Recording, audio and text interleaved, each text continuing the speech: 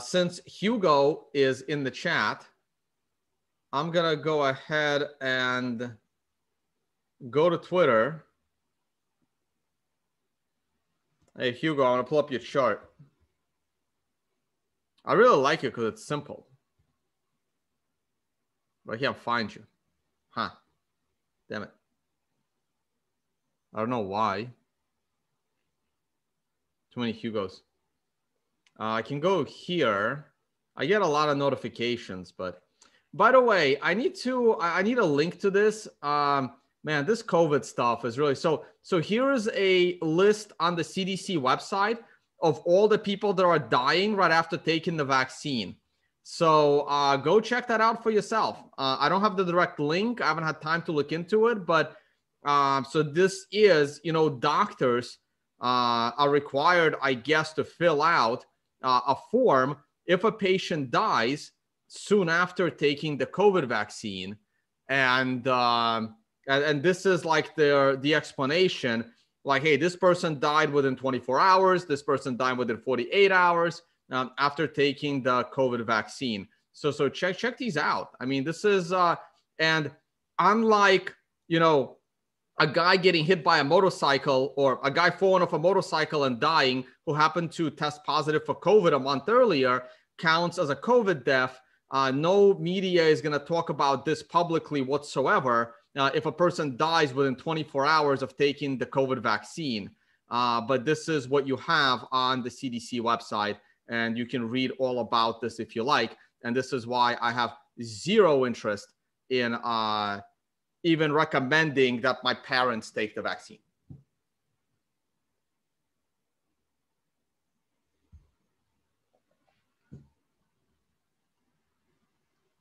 I still would like a link to this. I'm sure I can find it, but this is on the CDC website. This is not like some conspiracy theory website.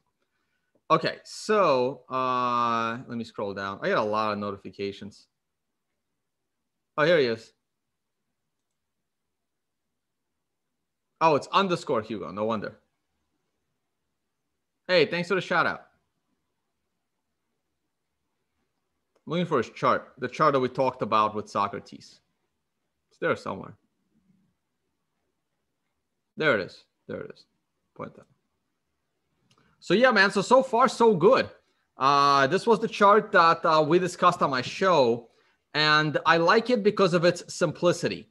I like this because of its simplicity, and it's just, an exponential curve that measures the time between the low and the halving date, and then making the potential top the identical time away from the halving. But there is a consequence to this. This means that the top is going to be made fairly soon, and then we could have another extended bear market. But the last bear market came short of the prior swing high. So if this thing goes up high enough, and the target here looks to be about 200,000, maybe more, maybe close to 220, and from there we should avoid the 20,000. I mean, we can pull back for 70%, and we'll still avoid the 20,000. But it will be interesting, and that target is soon. That target is September. So I kind of like this chart.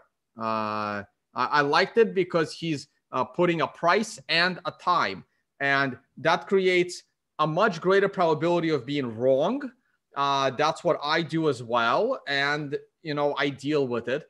But if you're able to try to identify a time and a price, you can reevaluate things if your time target was hit. What's the possibility of going to 60, 70,000 and that being the top before another long bear market? I say that probability is small.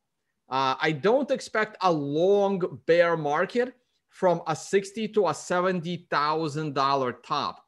I believe that if we hit a $60,000 or a $70,000 top, it would not be a long bear market, and I think that's now a little too low.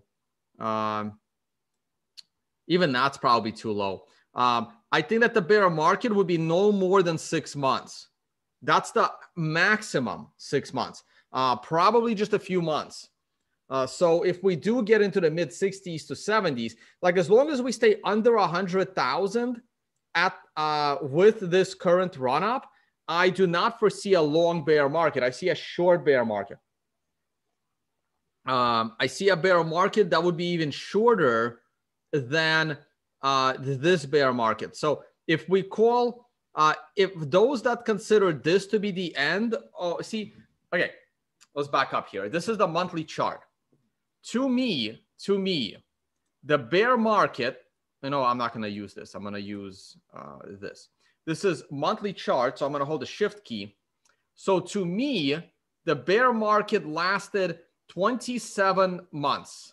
Well, 26 months, right? So let's, if I move this over by 1.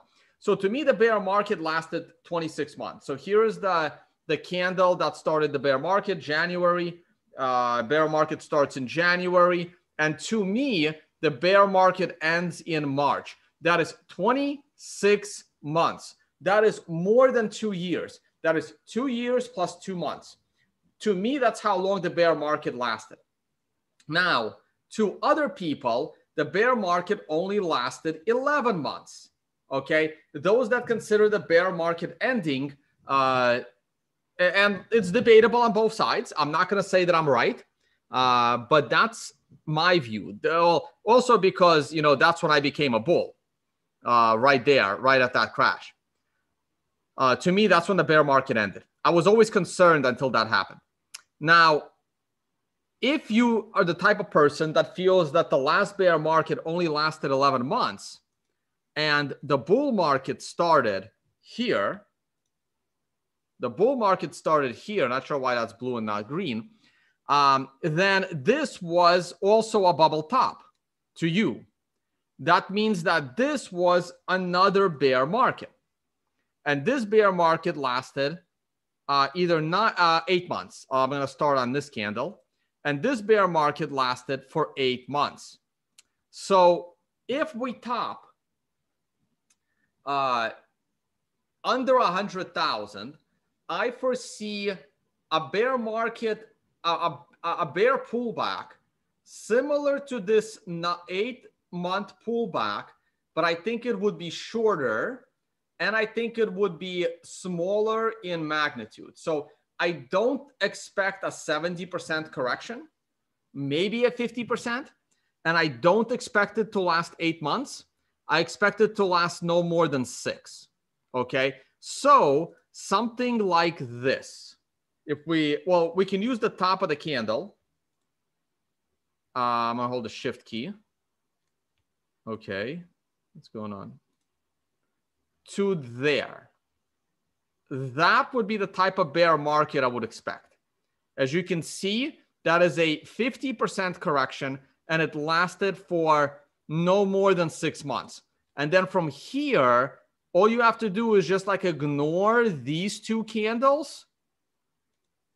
And then I would expect us to go up and do this again. And as you can see, that is about a 500% rise, which is a 4x rise. So if we do fall 50% from, say, 70,000, that takes us, well, let's say 80. Let's say we go to 80,000, right? Let's be really optimistic. Let's say we go to 80,000 and we fall 50% down to 40. That means a 4x from 40 takes us to 160,000.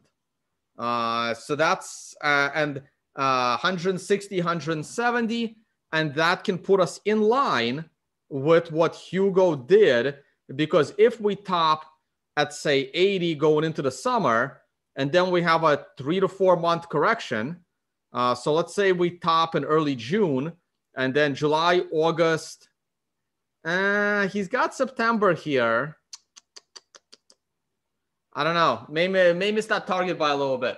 This may get stretched out a bit, but we'll see. We'll see. That's kind of my view. All right, now I got questions.